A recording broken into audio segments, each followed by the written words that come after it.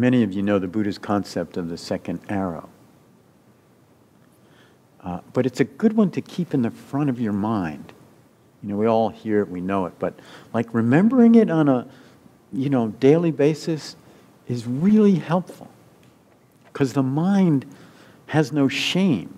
It will punish us in different ways.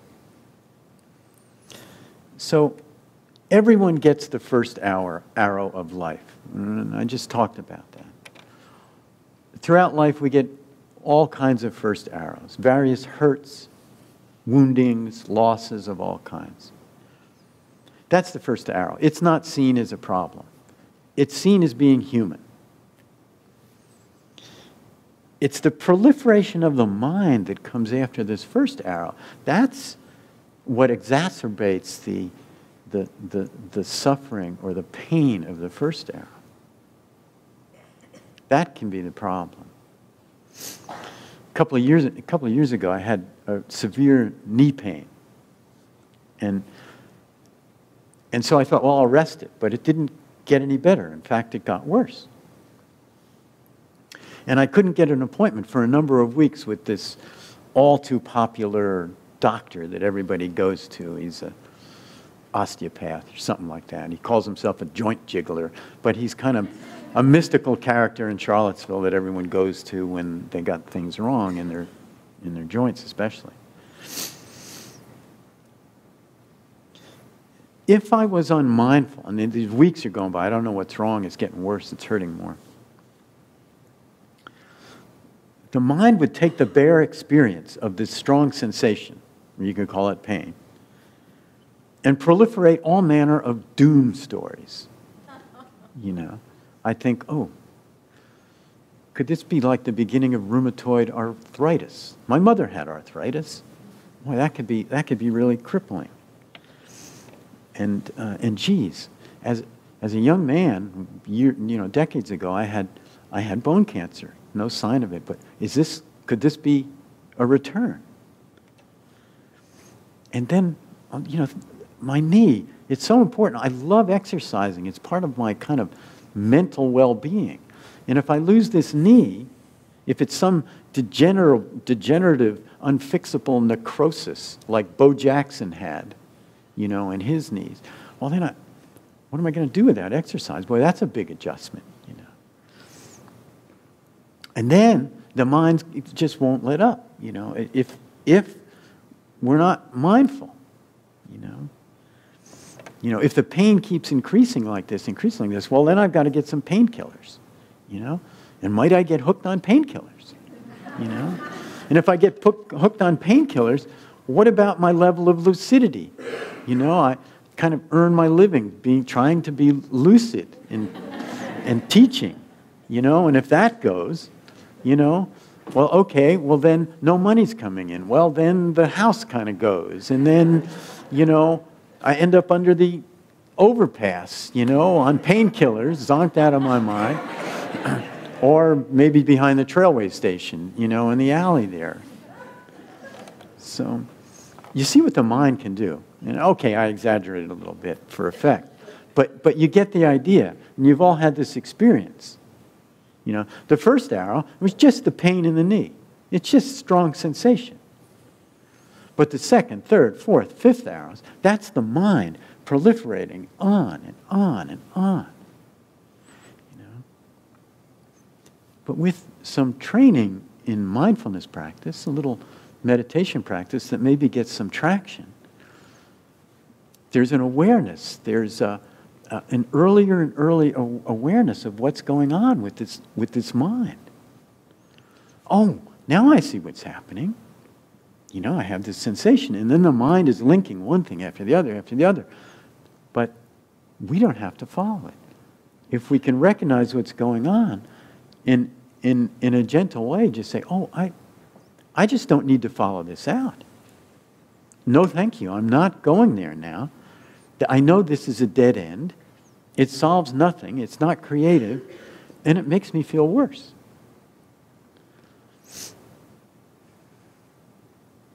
In fact, I read somewhere where doctors say that 80% of what is actually felt is not physically there. It's not physically being, it's the contraction around the pain. You know, it's like that's why they give you out those TENS units when you tear a muscle in your back, because all the muscles around the actual spot who are uninjured are like contracting around it. Well, we do that emotionally also.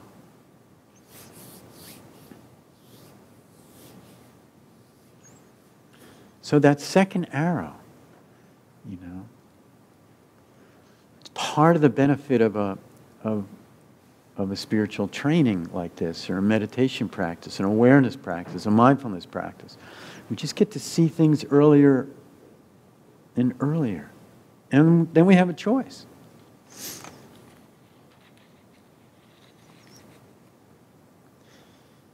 You know, and sometimes we shoot that second arrow at ourselves, and sometimes we shoot it at others.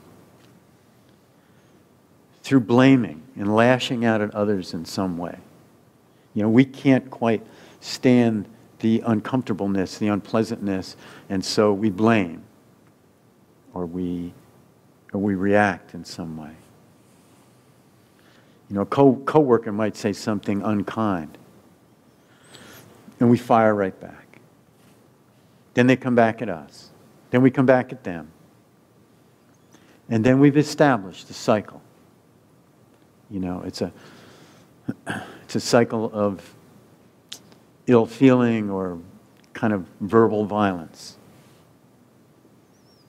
And they're creating a feud that could simmer for years.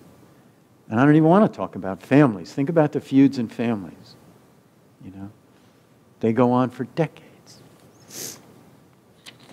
All because we're so uncomfortable with that first arrow. We push back. You know, we get hurt and we strike back. So it is an important part of this training to learn how not to shoot that second arrow at ourselves or at other people. To learn how to be with the unpleasant without reactivity. And it doesn't mean we're doormats. That's not it. It's about skillful response. And it's certainly natural if you've had violence done to you that you want to hurt back. Dr. King says this: returning violence for violence multiplies violence, adding deeper darkness to a night already devoid of stars. And again he says, hate cannot drive out hate, only love can do that.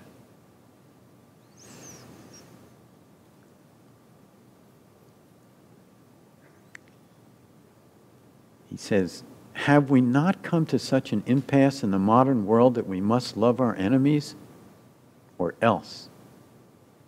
The chain reaction of evil, hate begetting hate, wars producing more wars, must be broken, or else we shall be plunged into the dark abyss of annihilation. He didn't mince his words. Hate begetting hate. I often reflect on the aftermath of 9/11. Yes, it was extremely important to bring the perpetrators to justice. And it was very important to increase the power and sophistication of our intelligence gathering, working in concert with all the other nations in the world to stop these kind of activities before they get started. But I keep reflecting, was it prudent to invade two countries? Did the invasion of two primarily Muslim countries radicalize legions of terrorists and their supporters to the detriment of the entire world? And what will the long-term effects be? Was this another instance of a cycle of violence begetting more and more violence? I mean, time and the unfolding of history will reveal the effects more completely. And I don't pretend to think that I know where all this is going and what was correct and incorrect. Dr. King always addressed violence with love and understanding and a refusal to inflict further injury. Dr. King said, "Wars are poor chisels for carving out peaceful tomorrows." Wars are poor chisels for carving out peaceful tomorrows. Breaking the cycle of violence is a challenging teaching. I mean, we can see it manifesting in our relationships day to day. That's that little tit for tat, tit for tat. And even in the negative, harsh attitudes that we have towards ourselves. And gosh, look at the news. Anytime, any day, and we see firsthand what Dr. King, Buddha, Gandhi, and many others have been teaching, have been talking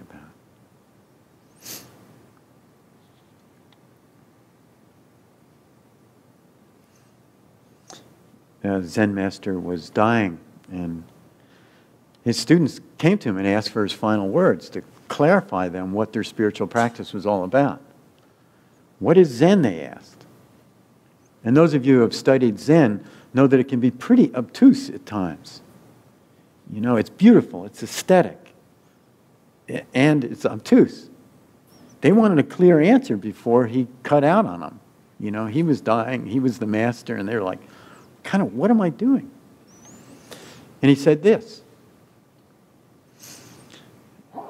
Zen is the appropriate response to the moment. Zen is the appropriate response to the moment.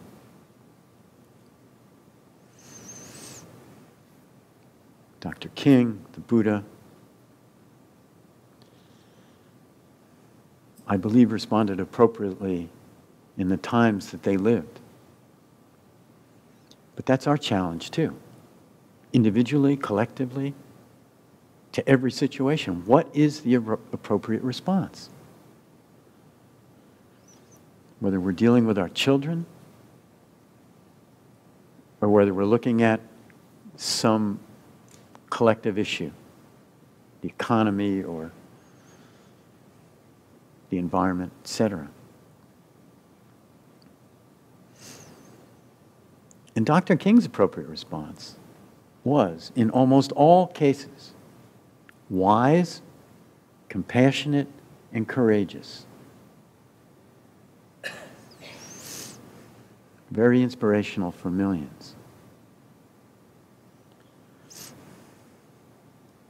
But it's not easy. You can't be fooled. If you want to be more than a spiritual hobbyist, it takes a lot of courage to take up a spiritual practice. To look deeply inside first. To stand in there and look at our own reactivity and conditioning.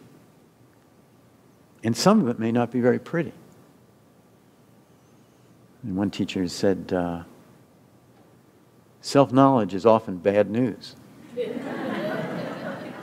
know?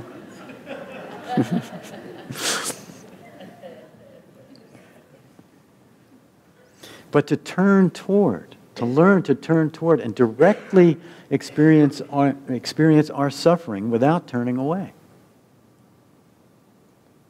To stand in with our own suffering. And then to turn outward. And to be able to be and learn to be with others in a compassionate way when they are suffering. In the depths of their struggles. It's a lot to ask. And this requires a lot of courage.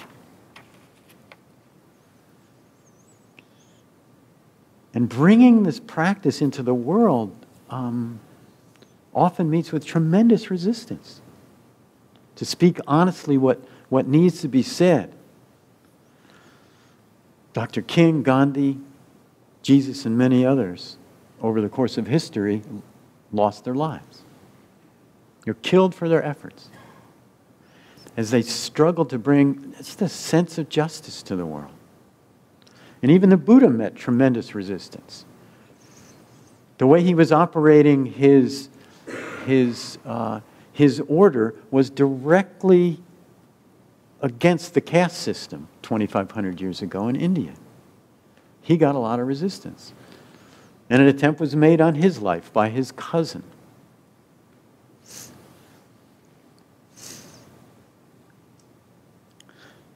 King said this shortly before his death.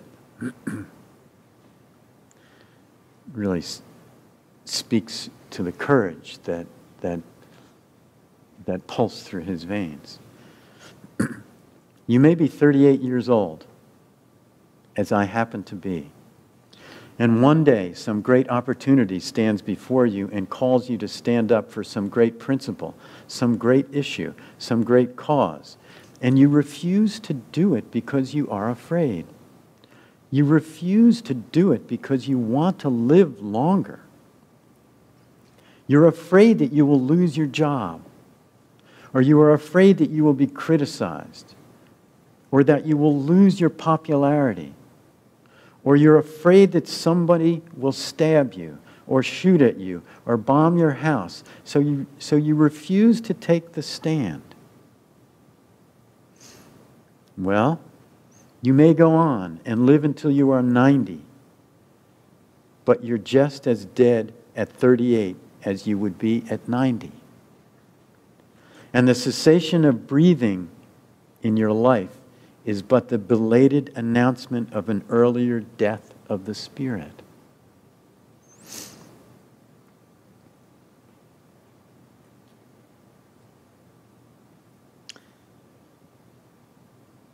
If we can remember and cultivate intentions that point us towards an appropriate response, a response that holds within it wisdom, a response that holds within it compassion, a response that holds within it courage. And bring just the best of our ability to that. If we can remember those three, wisdom, compassion, and courage, bringing that to every situation to the best of our ability.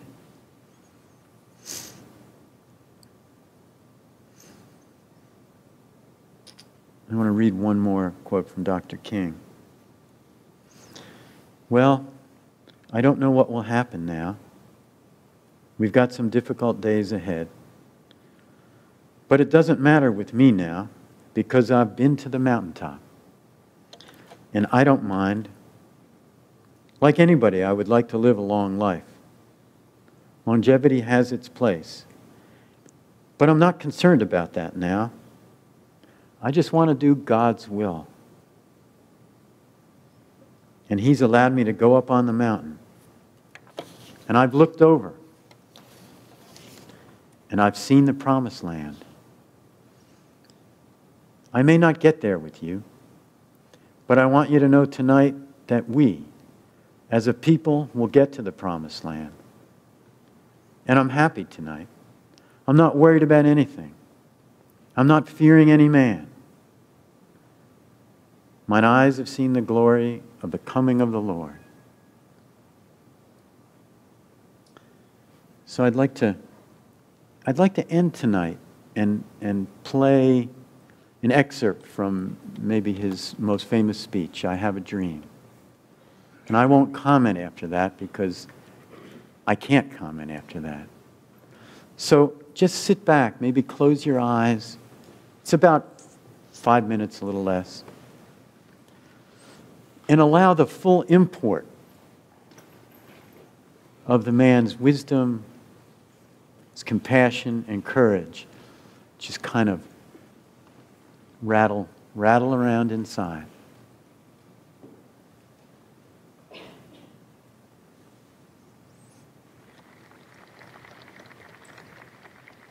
So even though we face the difficulties of today and tomorrow, I still have a dream. Yes.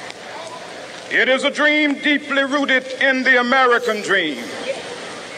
I have a dream that one day this nation will rise up and live out the true meaning of its creed. We hold these truths to be self-evident, that all men are created equal.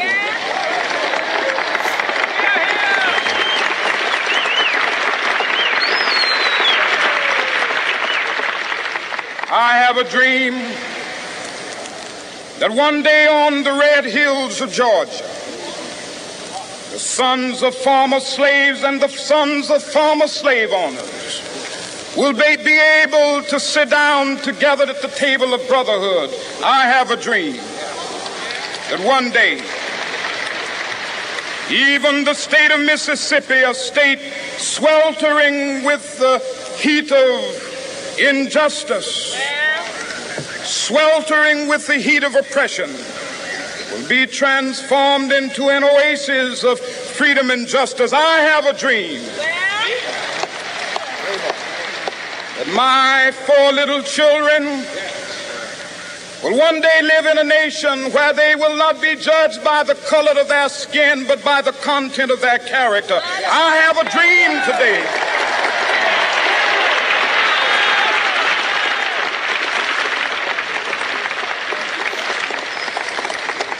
I have a dream that one day down in Alabama, with its vicious racists, with its governor having his lips dripping with the words of interposition and nullification, one day right there in Alabama, little black boys and black girls will be able to join hands with little white boys and white girls as sisters and brothers. I have a dream today.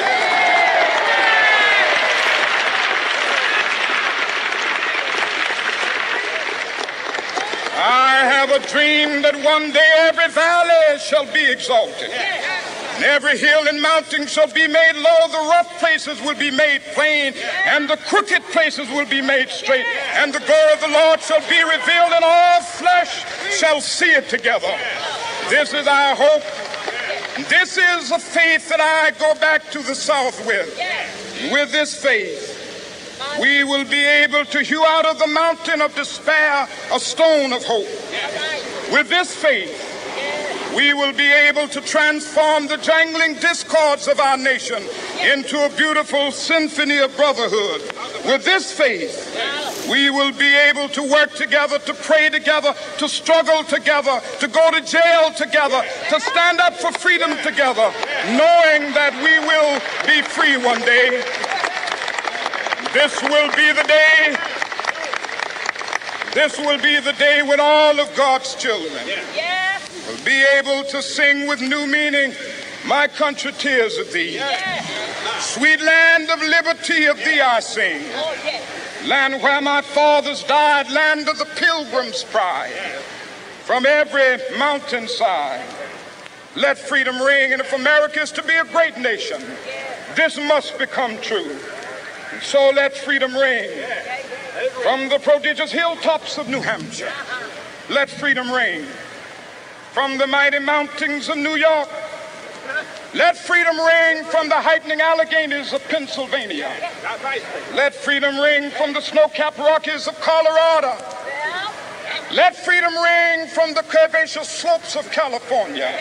But not only that, let freedom ring from Stone Mountain of Georgia. Let freedom ring from Lookout Mountain of Tennessee. Let freedom ring from every hill and molehill of Mississippi, from every mountainside. Let freedom ring, and when this happens, when we allow freedom ring, when we let it ring from every village and every hamlet, from every state and every city, we will be able to speed up that day when all of God's children, black men and white men, Jews and Gentiles, Protestants and Catholics, will be able to join hands and sing in the words of the old Negro spiritual, free at last, free at last. Thank God Almighty, we are free at last.